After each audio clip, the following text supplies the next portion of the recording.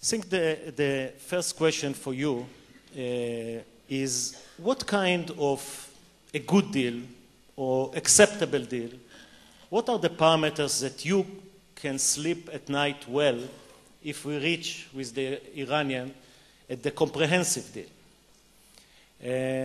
I spoke about the parameters, but if you can put numbers to these parameters or values to these parameters, I will appreciate it, because the President of the United States as well as the Secretary of State have said that no deal is better than a bad deal. So what is a bad deal and what is a good deal? Jim, you want to start?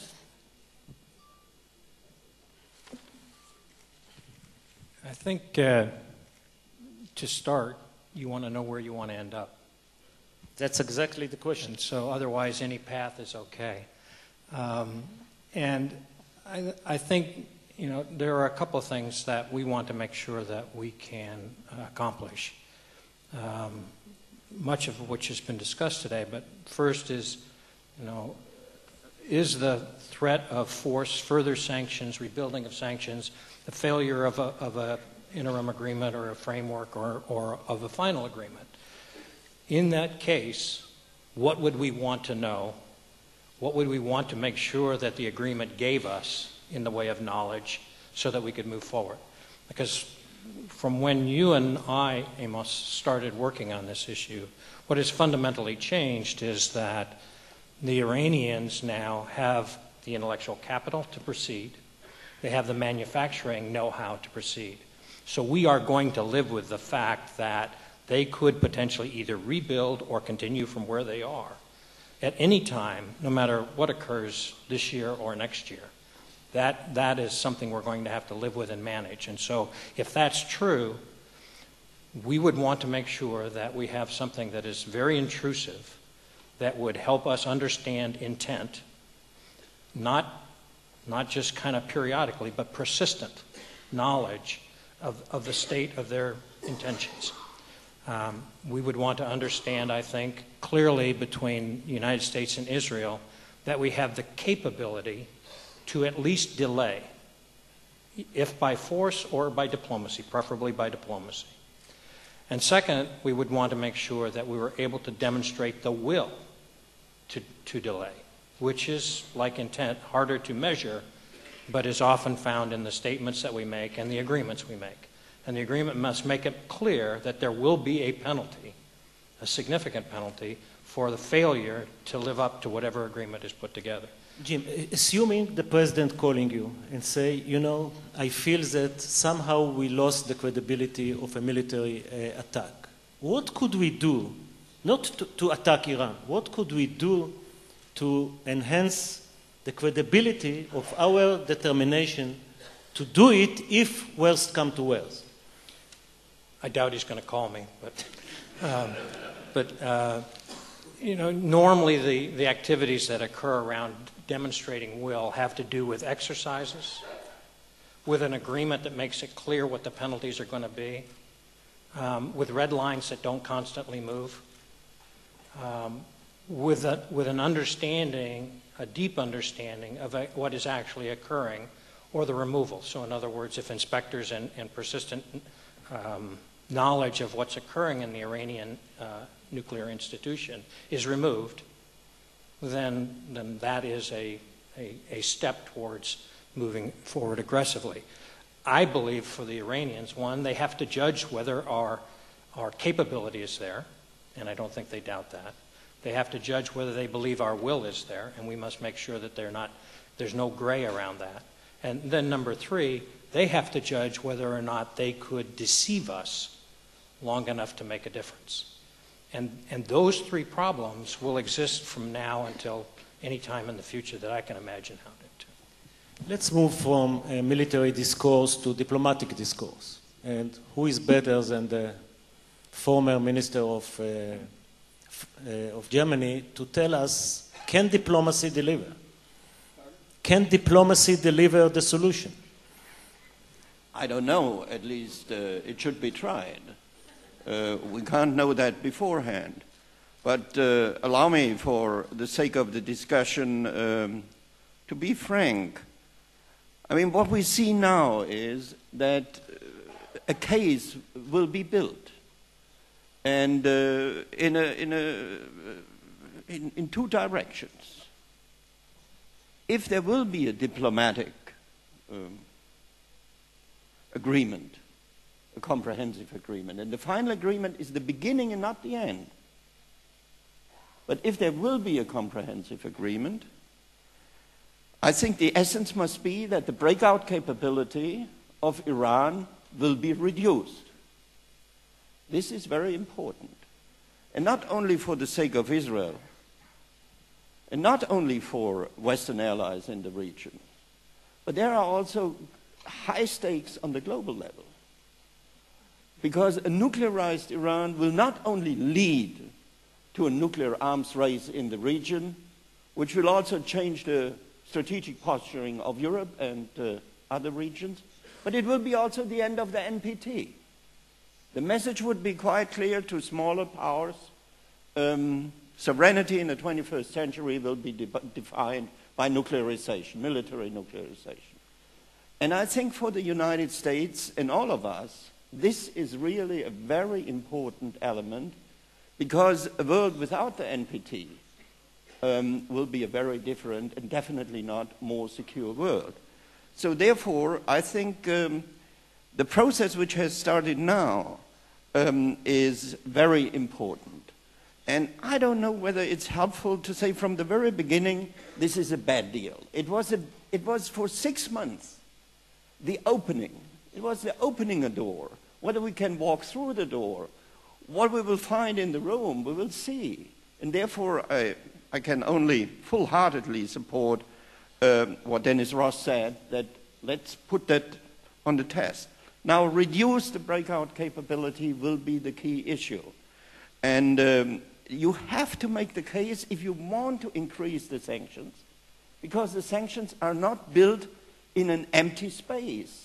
There are different interests, the Chinese, the Russians, the Indians. I'm not talking about middle-sized and smaller powers which can be pressured, but you can't pressure China, you can't pressure India, and definitely also not Russia. So if you want to preserve the pressure, you have to be credible with a process.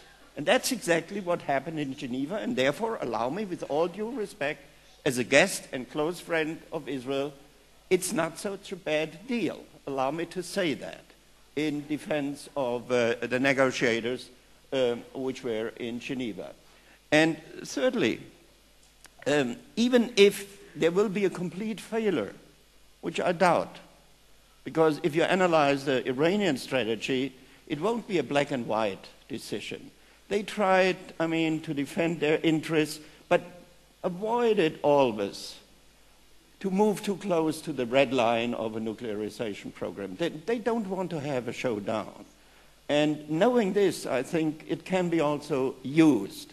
And there are interesting changes in Tehran. I've been there in December too, and there are interesting changes which can be also, I think, put into the calculation. But if the worst case scenario will be the outcome, what you described as military action, then allow me, I'm not a military man, but we should have some thoughts about the legitimacy of such an action. Why is Iran today in this strong position? If we would have had this debate in January 2003, I don't believe that you would have invited me, because I was against the war in Iraq. And why? Because I saw the vacuum coming, and I saw the profiteur of the vacuum. It was Iran, only Iran.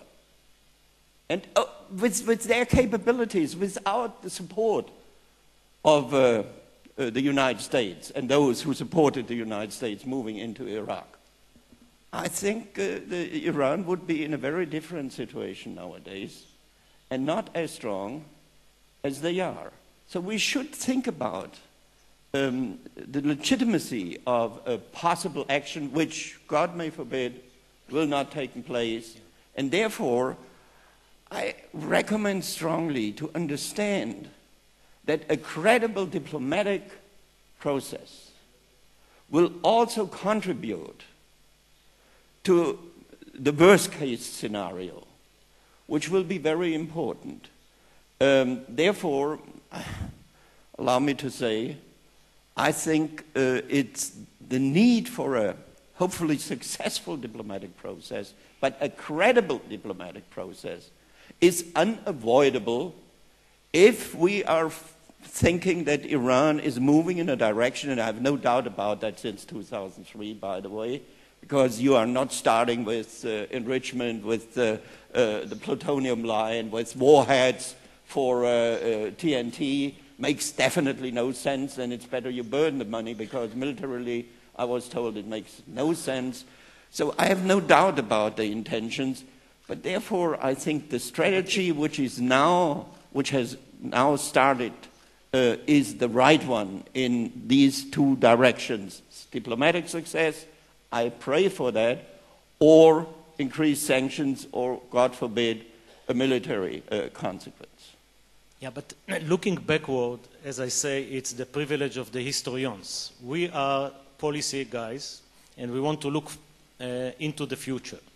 And once again, what is your definition for a successful deal with Iran? I will let you time to think and move to Jane. And what is your definition? Well, let me make a few points and answer that. First of all, I think our motto needs to be, to paraphrase from Ronald Reagan, mistrust and verify. And Haas has basically said the same thing. That's my first point. My second point is that, like Joschka, I think the deal that was struck was certainly not perfect, but it was not terrible. It was a way to start a serious negotiation to a final outcome, which will be very tough to achieve.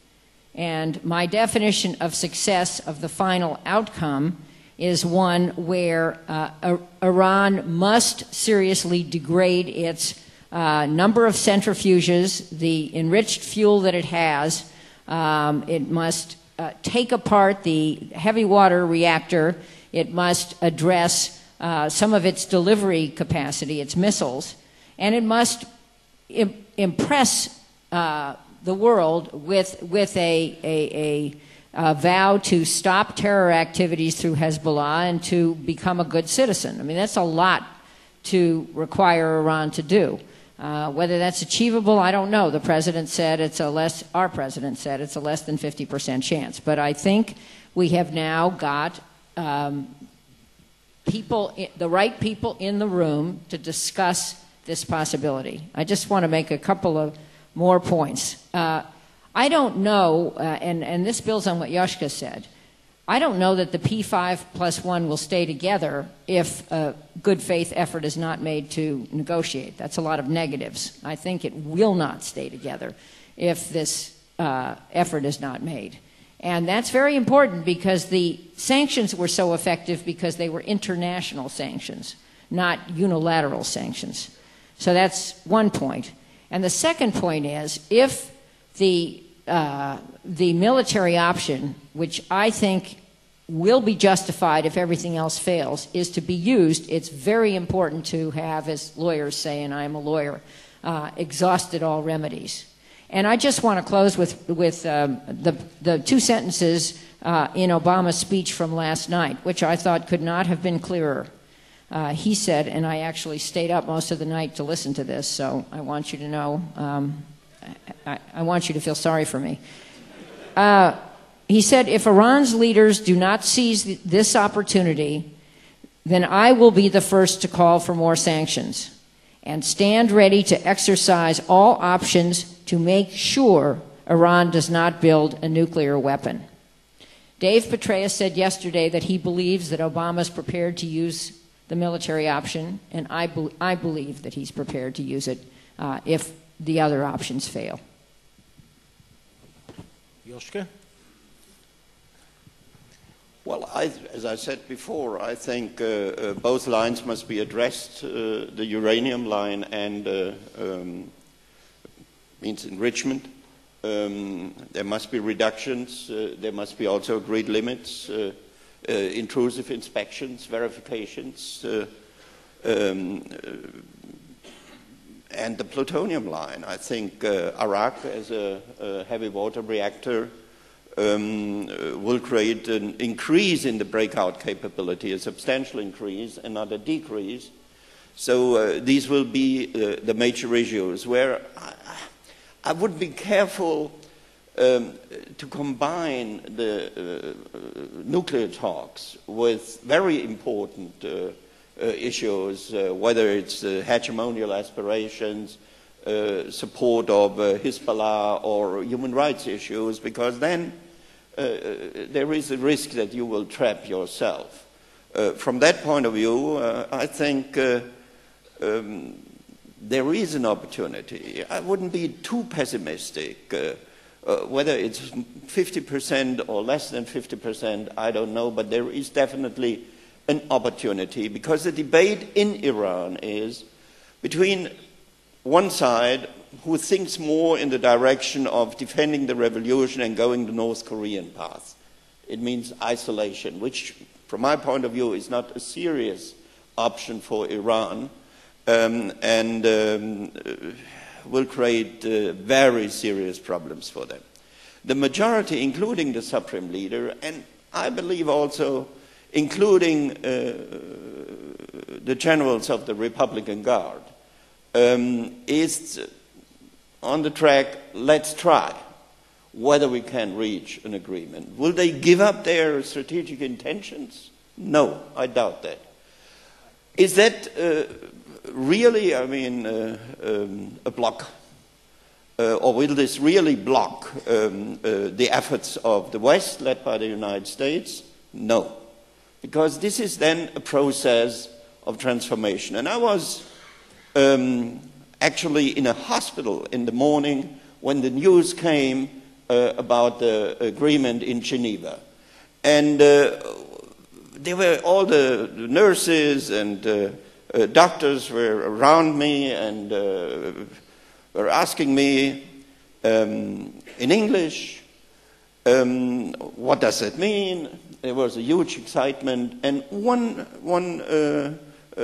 doctor said, this means peace with America. So this was a public perception, and there was a huge incitement. I wouldn't underestimate the kind of process. We should stick to our mistrust, and verification is key. As you said, I never thought that I would quote Ronald Reagan one day, but you see, I'm getting old. I'm getting old.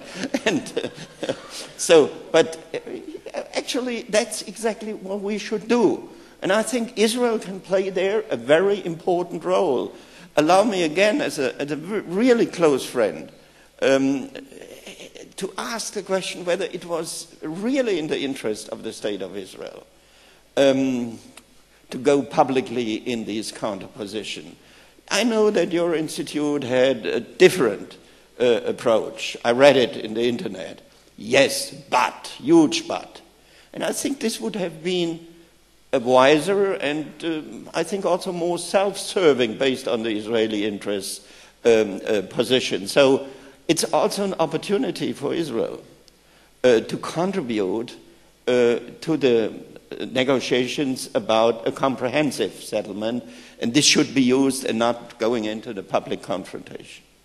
Yeah, let's move to the issue of sanctions. I would like very much to hear your assessment of whether the sanctions regime is still there or it is dismantling as we speak. Anyone? Yeah. The plane was full of businessmen when I flew to Tehran. Did they come back with contracts? I seriously doubt.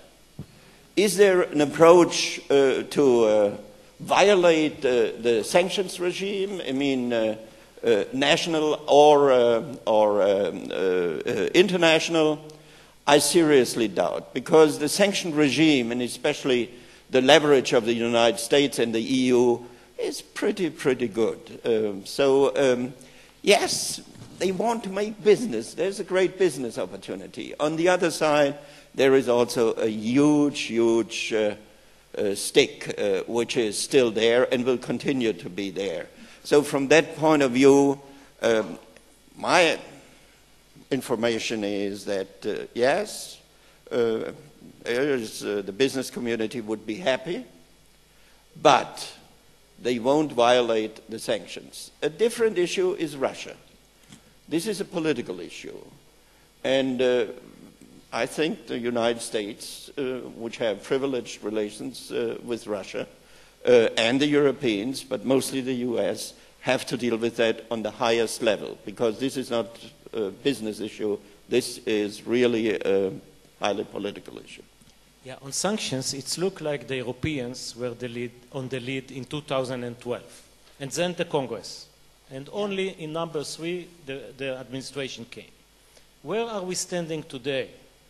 I think the preliminary deal, the interim agreement, commits to lifting about $7 billion of sanctions. And the estimate of the impact of sanctions on Iran per year is from $60 billion to about $95 billion. So most of them remain in place, and I think they will remain in place for 6 months. There are press reports, I'm looking at one, that says at Davos, Iran tries to reopen the bazaar, and it mentions that Rouhani met last Thursday with 35 business people, talking about automobiles, metals, and the oil sector in Iran. And there are people who want to do deals with Iran, including Americans, who at the moment are definitely holding back. I think the reach of our Treasury Department is great, and they would be foolish to do it. But I think the sanctions will hold, certainly through the negotiations, and if the negotiations yield success, we've defined that, that would be a huge victory. If they don't, for sure, the United States Congress will require the president, whether he vetoes the bill or not, to increase the sanctions. My hope is that the bill that is pending in our Congress will continue to get co-sponsors, people who agree to vote for it, but there will be no action to pass the bill until after the 6-month time clock is over. I think it would be a mistake to pass it now. It would be an easy out for Iran. Negotiation is the better course. I think it is a much wiser course. It will yield a better result than would nuclear action, military action. I'm not against military action, but military action delays the clock. A negotiation hopefully ends the clock and comes up with Iran back in the community of nations and opens the possibility for a deal on, I think, on Syria and other better behavior by Iran. Just one more point, and that is Iran wants this deal, or certainly Rouhani wants this deal. They want out from the draconian sanctions that we have successfully imposed. And that is leverage that we have if we use it correctly and if we negotiate well. I know a lot of people are afraid that the U.S. negotiators will be too weak and will give up too much. But with the pressure of Israel, with the pressure of the United States Congress, and with the world looking on, I think I'm an optimist. Why would I have served in Congress for 17 years? I think there's a chance this can come out well. Jean, both of us wrote a paper about a year ago. If worse come to worse, who should do it? Israel or America? And it came balanced. Some advantages for America to do it, some advantages for Israel. I want to ask you what I asked General Petraeus yesterday. Is America still considering doing something? Is America capable of doing something? Because I read 2 letters of the chairman of the Joint Chief of Staff to a member of Congress and to a very respected senator about Syria, explaining how difficult it is for the U.S. military to operate in Syria, where, as we spoke before, 100,000 people are killed. And I wonder if Syria is such a big problem, is America capable of doing something in Iran? and is the taxpayers $600 billion should not serve you as a strategic tool. Nothing like baiting the question here. Amos, that hasn't changed. The capability is certainly there. You have to eat the microphone. In our closer. Okay. In our paper that we did together, the capability of the United States, in all deference to the Israeli military, is probably more capable in many areas than the Israeli military options. It doesn't mean, one, that they're tied together. Israel may decide to act in its own interests, and certainly always reserves that right. And the United States may do the same and reserves that right. It would be better for us to be coherent and tied together and have the same basis, in fact, for why we would take such an action. But the capability most certainly is there in the United States military. The papers from General Dempsey were about something completely different and talking much more about what it would take to be in a hostile area, protect people and supply lines going in and out without entering into the conflict and how dangerous that would be. This is a very different activity, and we have the full range from raids and short strikes to full occupation. Now, what the United States must consider is its will to continue all the way to something like a full occupation, which I think is a difficult sell in the United States today. But there are several capabilities that are more than adequate to delay the Iranian capability for up to years, and that's probably more realistic about what will happen early. I don't know what's on the president's mind, but he has a full range of choices. He has both the capability and the will. Can you advise Israel what Israel should do in the next 6 months? Not militarily. I think that's a better question for you. No, it's for the three of you. It's for the three of you. My sense, and I think the dialogue here has been spot on, is that we must support the dialogue, the framework, any type of agreement, the march to that, the process by which we will do that. We have to support that process. We have to hold the coalition together. I believe sanctions are far more effective than we ever thought they were going to be, number one. Number two, while I don't agree and hope that the Congress doesn't jump out ahead of the president right now, the fact that there are more sanctions to be rolled out has got to play in the calculus for Iran. For Israel, understanding that and allowing them to play out, understanding that it must think in its own terms about its own sovereignty and security, but to give this a chance to the maximum extent possible, I think is absolutely essential. But I would add, Israel should keep the pressure on. It's helpful.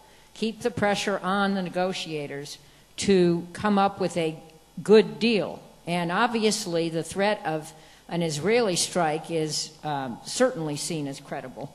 And the U.S. sanctions legislation, the new legislation, would oblige the United States to support an Israeli strike if it's made. But I think let the 6-month clock run, keep the pressure on, and then see what options are required at the end of that. Wouldn't it be nice if we can all celebrate at the end of 6 months? Unlikely, but wouldn't it be nice?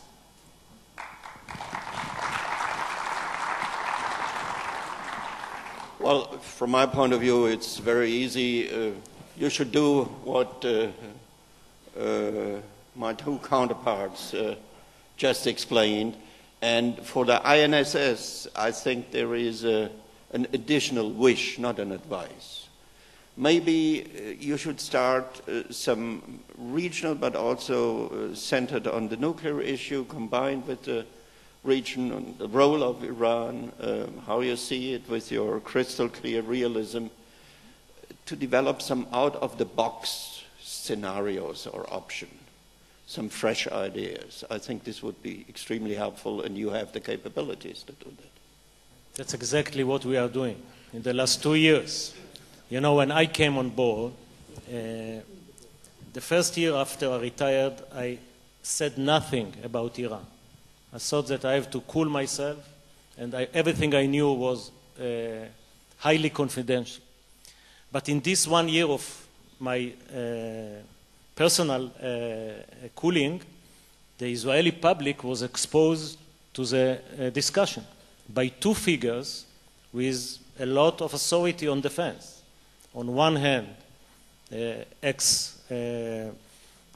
former head of Mossad, General Dagan, and on the other hand, Prime Minister Barak. And Dagan said that attacking Iran is the stupidest idea I ever heard, and Barak have said we should have done it yesterday.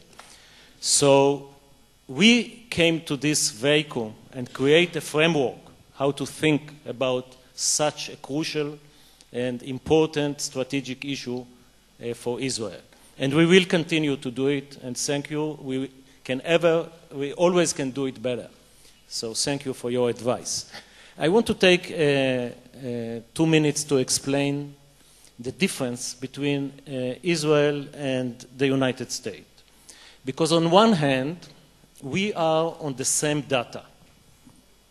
We share the intelligence, we speak a lot, and unlike 2007, when America published an NIE that doubt the fact that Iran is developing nuclear weapons, in 2008, 9, 11, and of course 14, we are on the same data, and we even taking the same conclusions from the data, because sometimes you have data with different conclusions.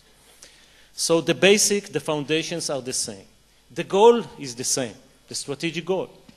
President Obama has said Iran will not have nuclear weapons. This is the goal of the Prime Minister, no doubt about it. So why in this home, in this house with the same foundation and the same roof, the doors and the windows are totally different? So let me give you 4 reasons. And to remember it, take 4 T's. Okay? The first is threat perception. America have lived with 3,000 Soviet Union missiles aimed at New York, Washington, Chicago. You still have China, Pakistan, North Korea. And you look at it to Iran as additional small threat. For us, it's a huge threat because it's a country that called to the destruction of Israel, wipe it off the map, and they are developing the instrument to be able to do it. So different threat perception. Second, different trauma. Our trauma is always set forward by the Prime Minister. It's the Holocaust. History has its sense of humor. We are 6 million Jews here. And Hitler was not taken seriously when he said that he wanted to destroy Israel. The rest of the world did some diplomatic moves. And the analogy, the Prime Minister can make it better than me because he believes in it and I don't.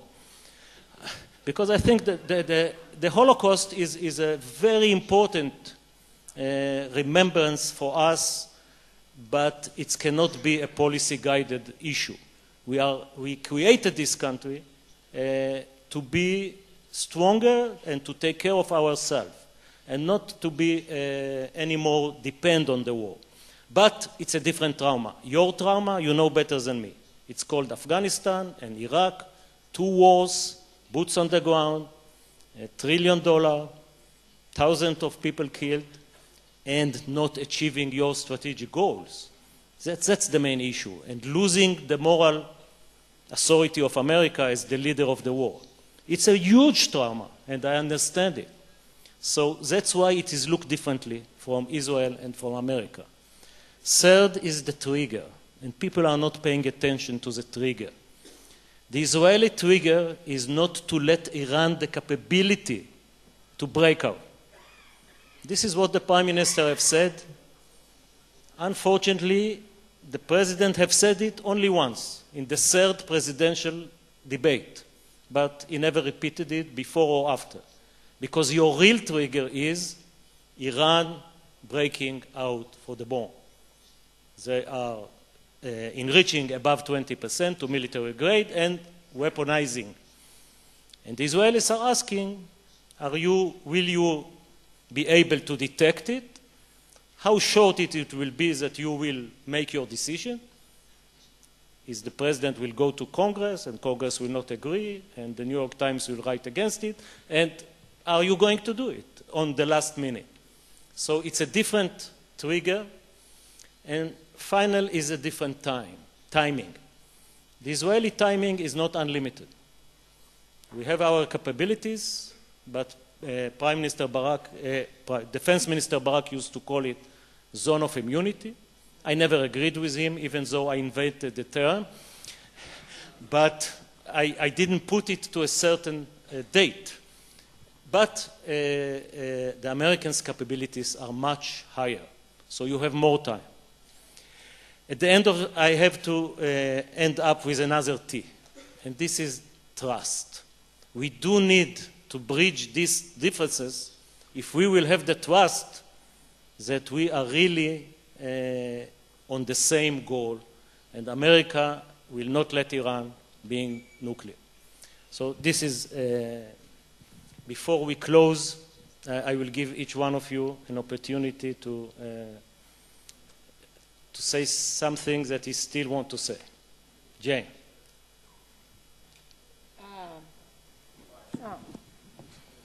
I said this morning, Amos, that I would fly around the world to be at a conference with you. I think you are enormously insightful, and this panel is no exception.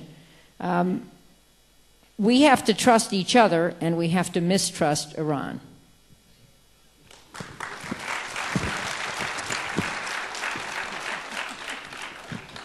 That's why she was a member of Congress. 9 terms.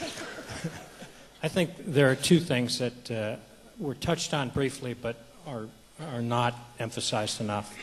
The first is the nexus of terrorism in Iran in the calculus. It is so critical, certainly for our country. That's one. And the second is a military strike is not a solution.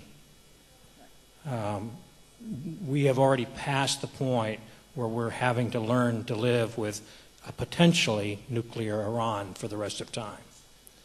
And even if we do a strike, it does not eliminate the potential for Iran to do it. It delays it. It may dissuade Iran from going further, but we will have to live with the potential for Iran to make a decision to go nuclear forever. So there's not just one more step after a bad agreement. There's not just one more step after a good agreement. This is something that we have to live with, and we have to be sure this process has the enduring capability to understand the fact that as people, we're going to have to live with this for many, many years. Well, with the 4 T's, I share the threat perception and the analysis. I would even go further with the international dimension of the collapse of the NPT treaty, which would really, in a very negative, substantial way, change the world.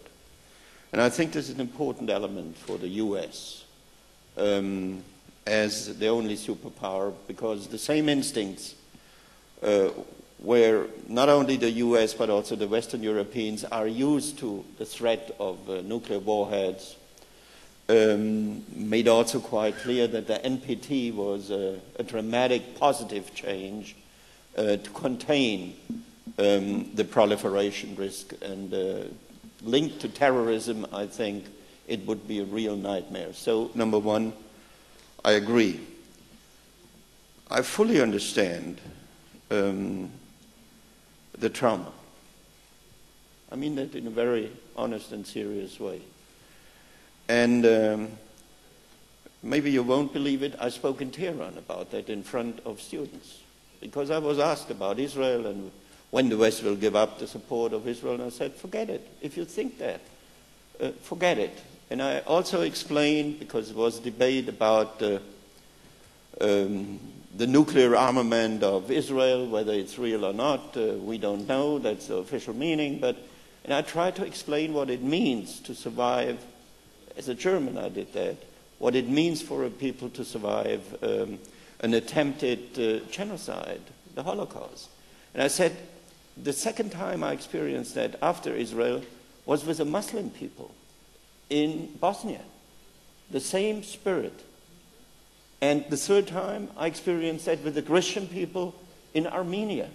In all these three places, Israel, Bosnia, with the Bosnian Muslims, and Armenia, you can sense the same determination that this will never happen again, and every leader who is not strong enough to avoid such a second attempt will be condemned, not only by history, but cursed by his own people. I understand that fully, and I think this is very important to understand your position. Third, the trigger. This is a question of negotiation, and there I think trust must be built between the parties. And therefore I say, as I did it before, it's not helpful to have a public confrontation, but trust must be built by cooperation in the preparation of this process. And thirdly, the timing. I think the US is a credible partner. If the US wouldn't be any longer a credible partner, this region wouldn't be in the center. Japan depends in an environment which is much more dangerous and closer to 1914, the outbreak of the First World War, on the credibility of the US. The nuclear guarantee the US has given to Japan and some other East Asian countries, this shouldn't be forgotten. So if there is a need for trust building, it should be used now, within the next months, and to have, I would say, a show of unity and strength to the other side. This would be extremely helpful for the process. Thank you very much. Wonderful panel.